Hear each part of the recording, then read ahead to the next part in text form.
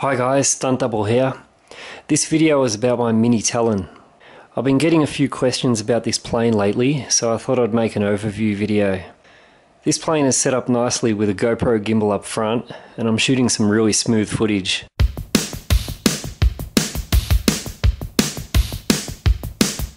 So let's have a look at the components in this build.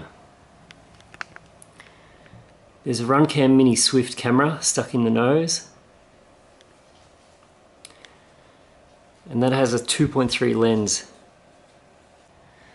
There's a 3D printed streamlined canopy, and that's from Mark Q. He has a whole range of 3D printed accessories for the Mini Talon, so check out his website at itsqv.com. The gimbal is the Quantum Mini 3D from Hobby King, and it's designed for the GoPro session cameras. I can remove the gimbal by replacing this canopy just with a plain one.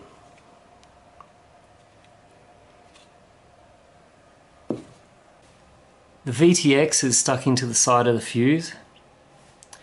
That's held in place with a 3D printed bracket.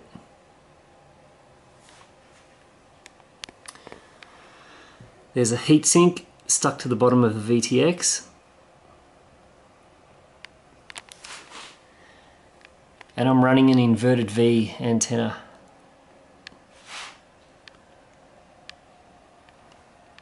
The VTX can also be positioned in the top of the fuse here, with the antennas sticking up nice and high for better video range.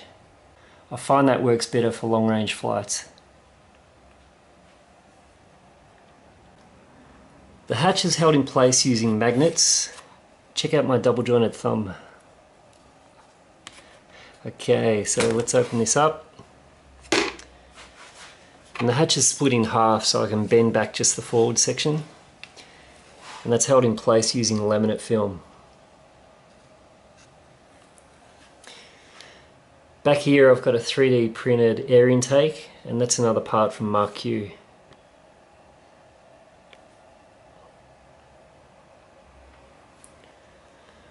Let's take off the hatch and have a look inside.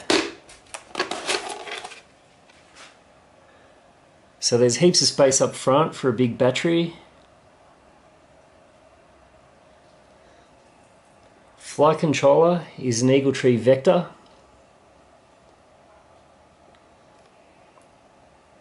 I love these flight controllers because you get a color OSD, good, safe, reliable RTH, and nice stable flight as well. And there's a link to my Vector config file in the description if anyone's interested. The Vector sits on a 3D printed flight controller tray, and that's got anti-vibration dampeners. If you'd like to print one of these yourself, you can find it on Thingiverse.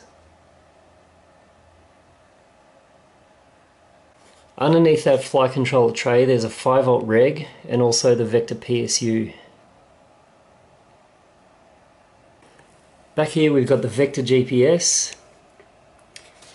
an easy UHF 4-channel receiver, and that has a dipole antenna.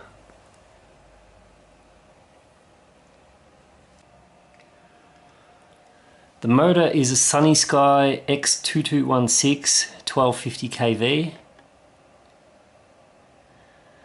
and that runs an Aeronaut 8x6 folding prop.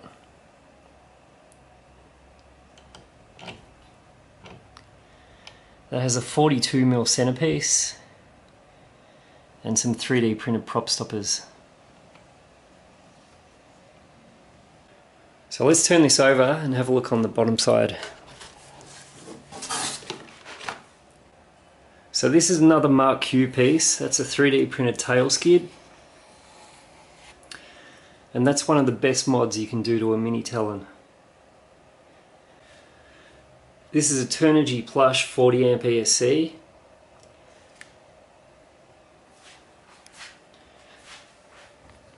And here's another 3D printed skid for the nose.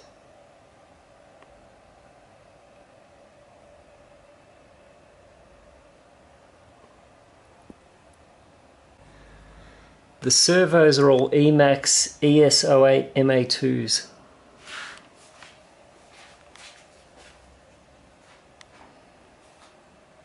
I've got some lightweight laminate film on the V-tail here, just on this end section.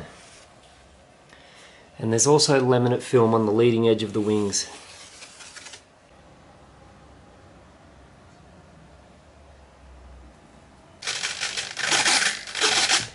The aileron moves about 9mm up and down. The elevator is about 5mm up and down, and the rudder is much the same.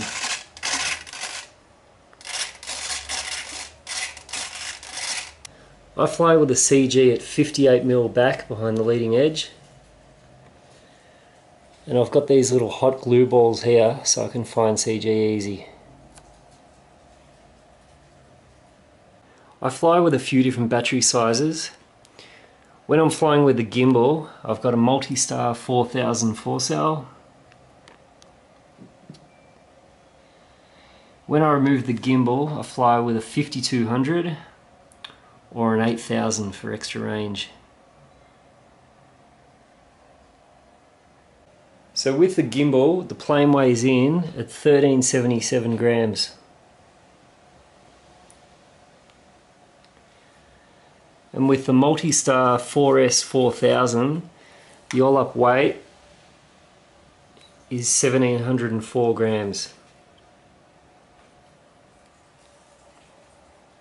The glue that I use for all the foam and the 3D printed parts is Uhu expanded polystyrene. And I believe this is the same thing as Uhu Pour. Here's a quick look at my ground station. This has got a Servo City pan and tilt, and I run a Yagi antenna. You can find this on Thingiverse also. This uses the Eagle Tree Eagle Eyes for antenna tracking, and it works exceptionally well. And there's a 5.8 relay inside, so no need for cables. So let's have a closer look at the gimbal. I use some preset modes with the gimbal for different camera angles. This is controlled by an Arduino and a single switch on the Tyrannus. So the first mode is looking forwards, the second mode is turning left, 2, and the Tyrannus will read out the different modes as we click the switch. The next mode is looking to the right. Each mode starts with a gimbal reset and a bit of a delay as well. So this looks out over the wing. The next mode is looking backwards. 4.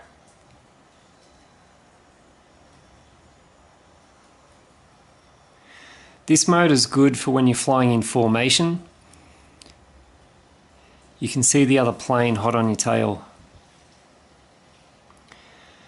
The next mode is continuously turning left. 5. Just at a slow pace. And the next mode is much the same, just turning right. 6.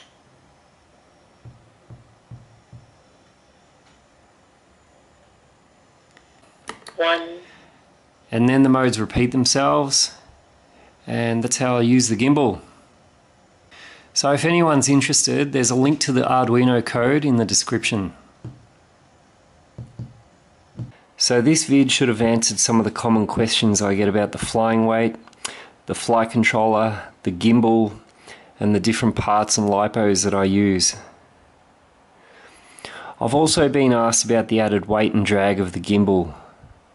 I can definitely feel it. The plane becomes a little bit sluggish, and I find it a bit more difficult to manage steady speeds when flying in formations. But the penalty is worth it when I play back the smooth GoPro footage. Even in windy conditions, the gimbal footage is impressive. So I hope you enjoyed the video. If you have any questions, please write them in the comments below, and I'll leave you with a bit of silky gimbal footage from a recent flight.